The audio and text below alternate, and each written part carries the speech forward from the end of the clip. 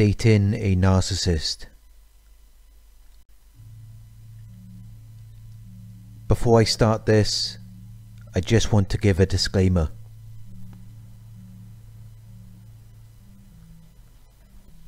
This video does not promote dating a narcissist.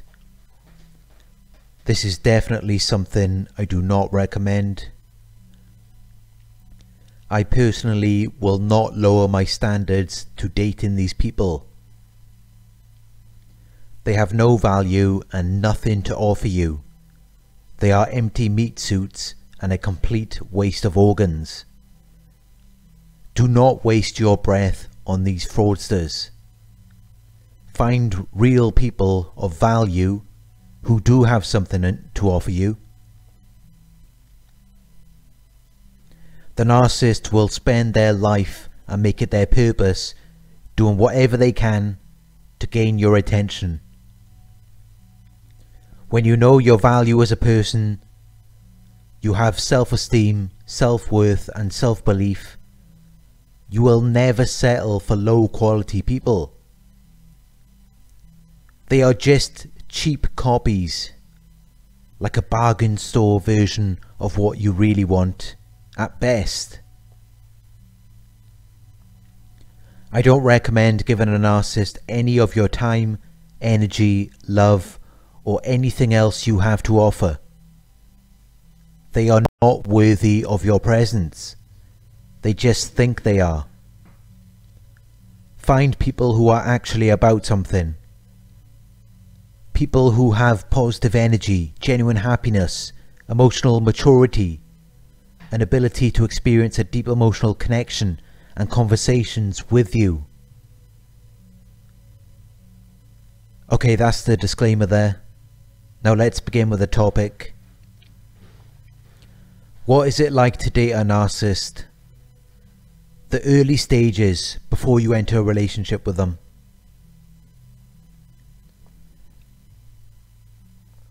Narcissists love the beginning of a relationship.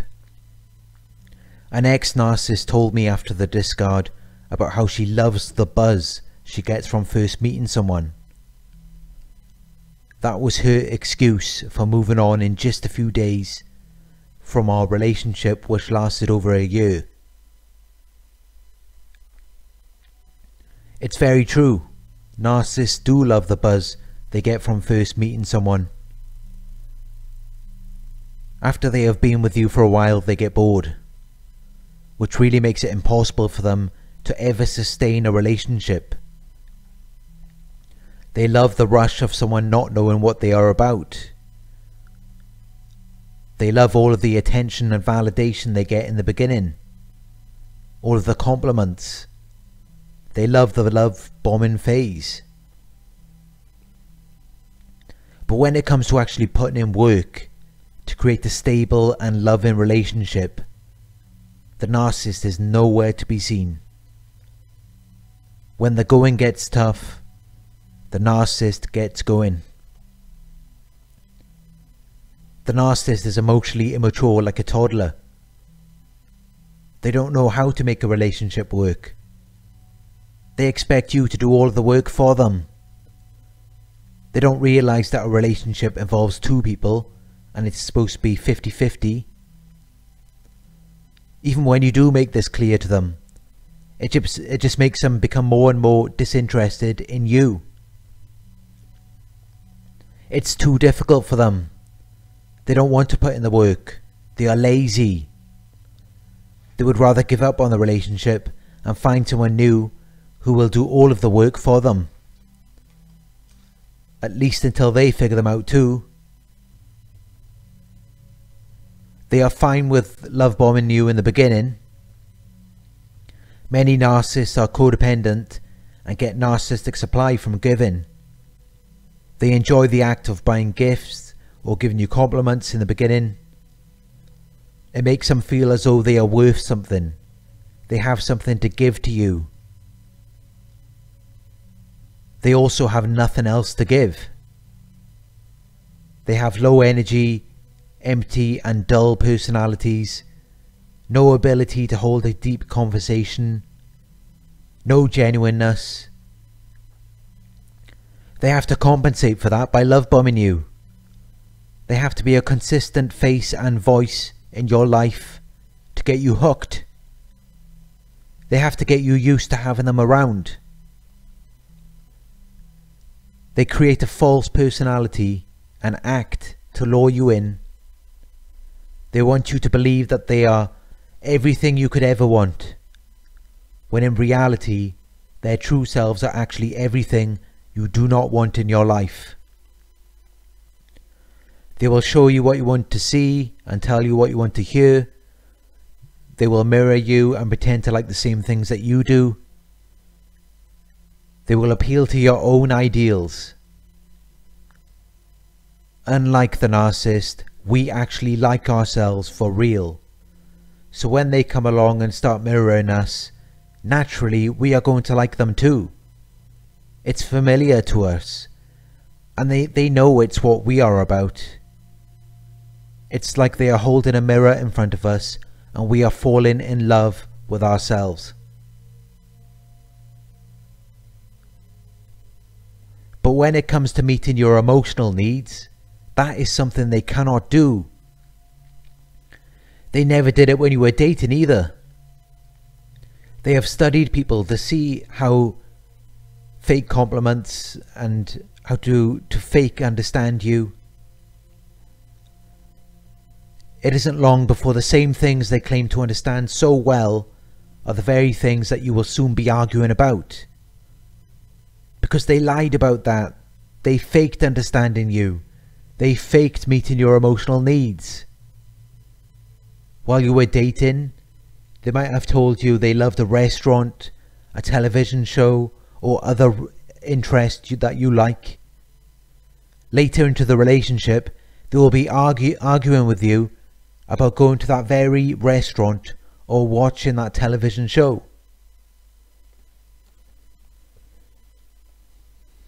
Their lies were calculated specifically to manipulate you and secure you as a source. You may have thought that they were really understanding you. They were really emotionally connected to you.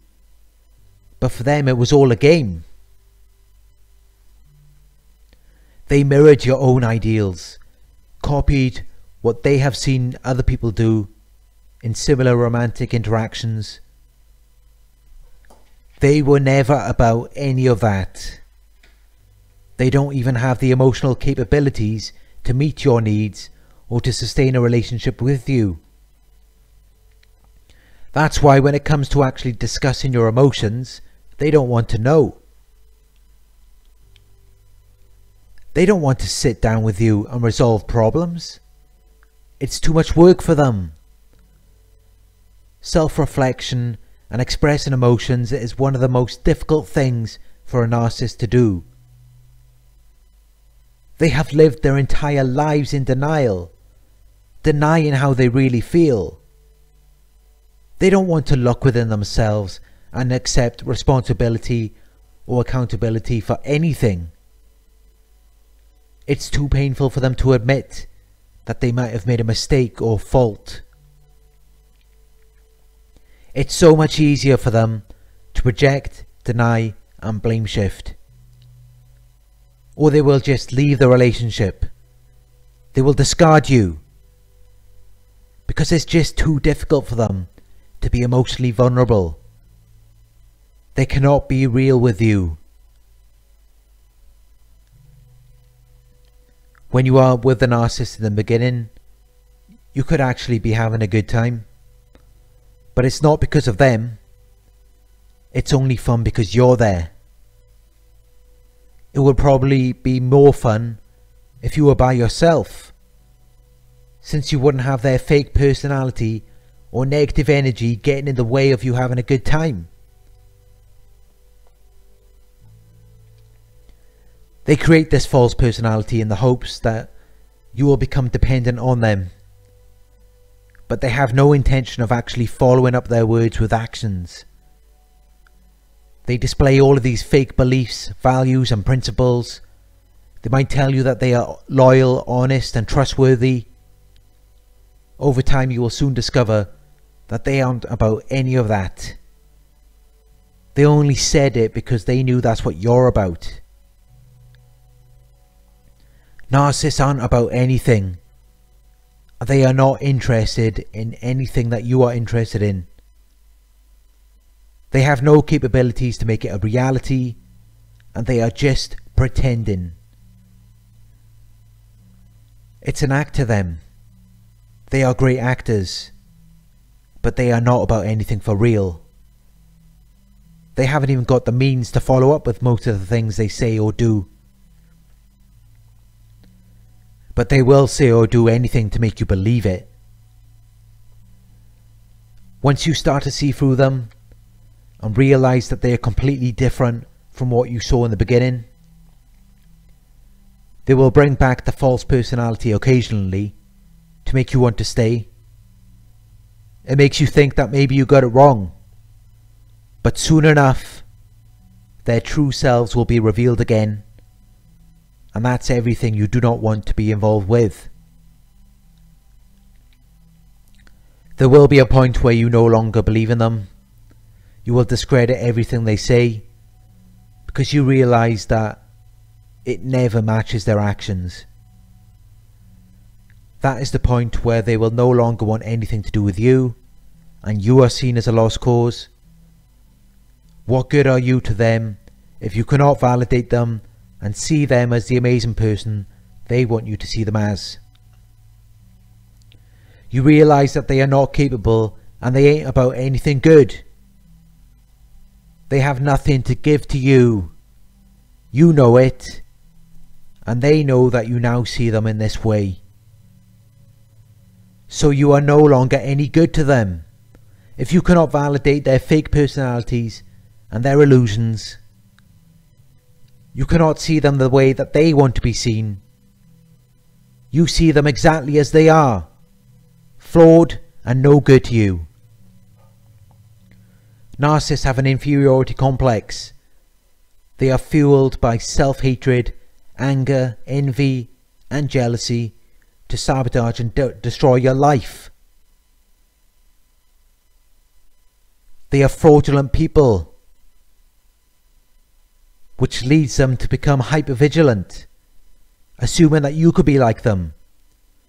Even when they discover that you are real and genuine, that will only make them hate and envy you even more. They want to be real, genuine, credible people, but they're not, and they know it. So now the only way they can feel like they're real, genuine and credible people is to destroy you. Everything they do or say is a perfect example of inferiority. They will mess up everything that they worked so hard for because they got bored so easily. They build the false character, and at first it is entertaining for them. It is providing them with a narcissistic supply. It is giving them attention and validation. But over time, this becomes less and less interesting for them. Now the only way that they can maintain the same level of narcissistic supply is to devalue you.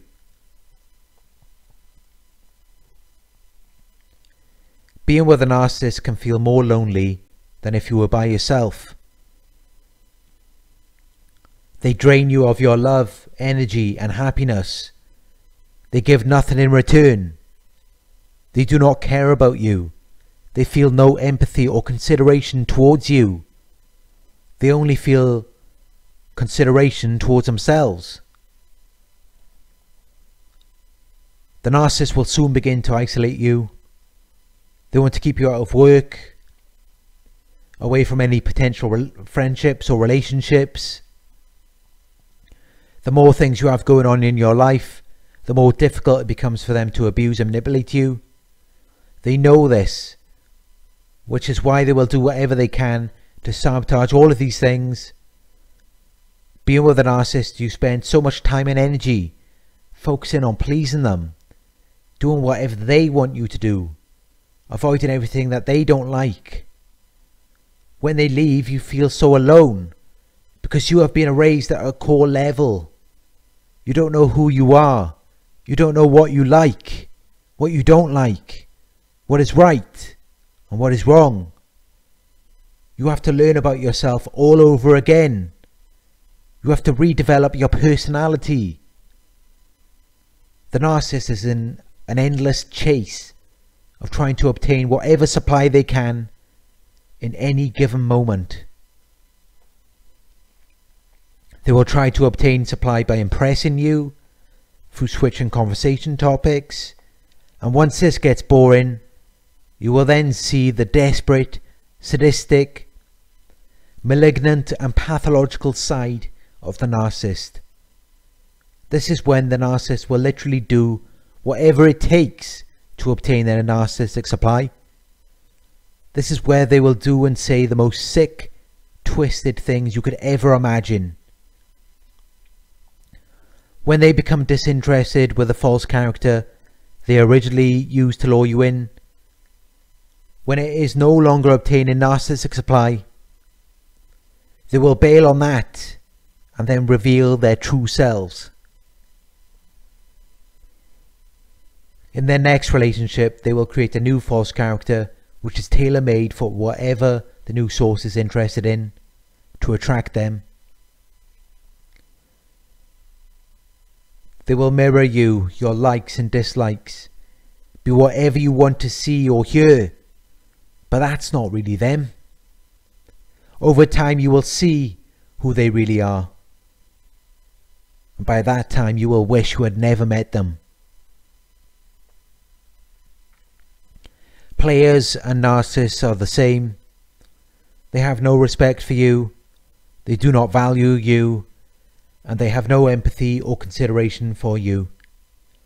They are never satisfied, never genuinely happy, never appreciative of what they have. They do not honor loyalty, but they will make you believe that they do. They can be abusive and manipulative, especially if they don't get their way. They make you believe that they are what you want. You soon discover that they are everything you do not want in your life. They only lied to you in the beginning because they knew that if you could see the real them, you wouldn't want anything to do with them.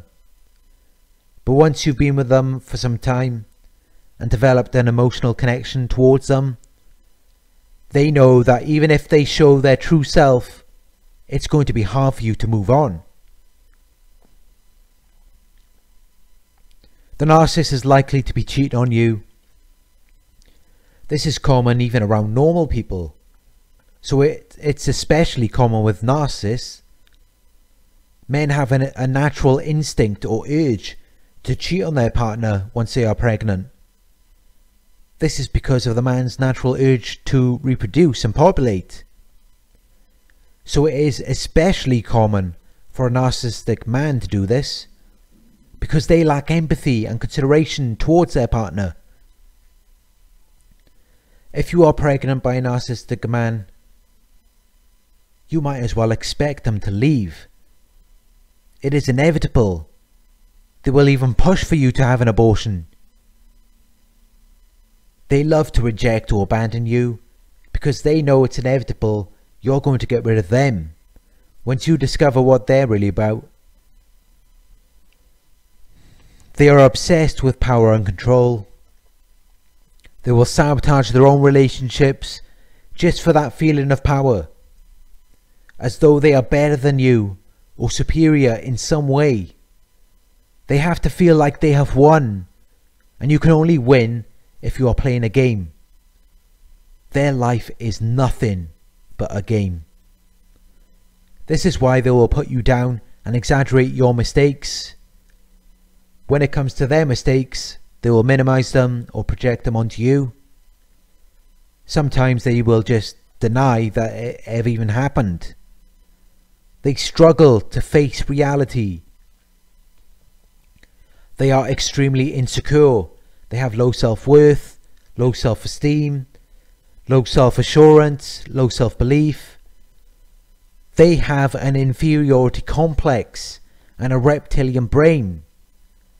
Any disrespect destroys them and makes them feel even more worthless than they already feel. They cannot take it because their value is dependent on external influences. Their confidence and value is all fake. It's defined by how much money they have, material things, relationships, attention, and admiration.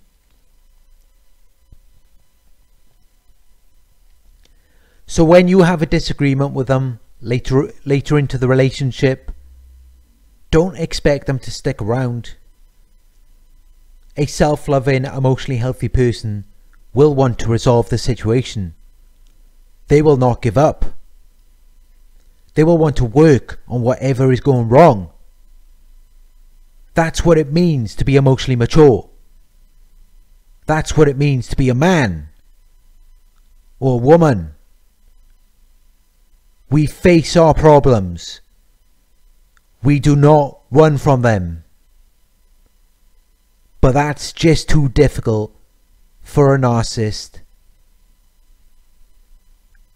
And that's why they have such an issue with being loyal, honest, and trustworthy.